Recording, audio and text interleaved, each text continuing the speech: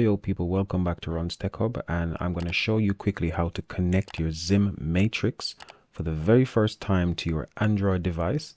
This should work in exactly the same way for your PC, or if you're using an iOS device or macOS device as well. But I only have Android devices, so I'm going to show that method. I'm going to go to Play Store.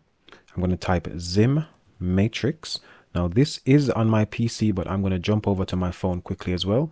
This is the app you want to install. For some of you guys, you should also be able to install this directly from your laptop onto your tablet or your mobile phone as well. Here I am on my mobile phone. I'm going to go to my Play Store quickly.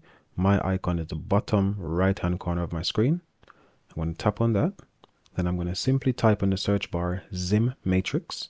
So as you can see, it's the first icon that comes up for me, the first search that comes up for me. I'm going to simply tap on it. Well, you can type it in as well. It's exactly the same thing. So if I go back and I type XIM Matrix XIM space matrix, it comes up. I can choose where I want to install this. I have multiple devices, so I'm going to choose only this device. Click install. And that's going to take about a minute or so. Shouldn't take too long. It's a very small file, only 31 megabytes. So depending on your internet speed, that should be finished. There we go. I'm going to click open, but my XIM Matrix is not plugged into my console right now. I'm going to simply plug it back into my laptop just so I can show you guys how to connect it. So I'm going to plug it in. Do not press and hold down the button this time. This time you just want to plug the USB cable into your laptop. Mine's plugged in. My lights have come on. Mine's a flashing light. It's changing colors. That's perfectly fine. That's what I want. I'm going to tap open on the app. Now, once I get in here, I'm going to tap continue. I'm going to just click accept. I'm going to click download because there's a download size there. Probably just some new games that needed to be downloaded. Click OK.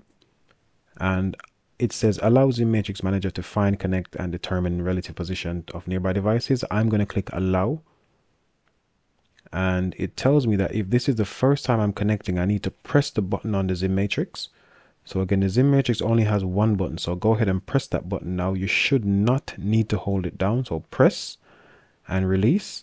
It's going to start flashing and that should connect. There we go. I'm connected. Done. That's it. So all I need to do now is actually go in and create a new config for whatever console or whatever game I'm playing. But this setup process was so easy, and I want to thank the guys over at XIM Matrix or XIM for making this so stupid easy. It doesn't take anything to get this right. So thank you guys for watching. Hopefully that was useful, and good luck.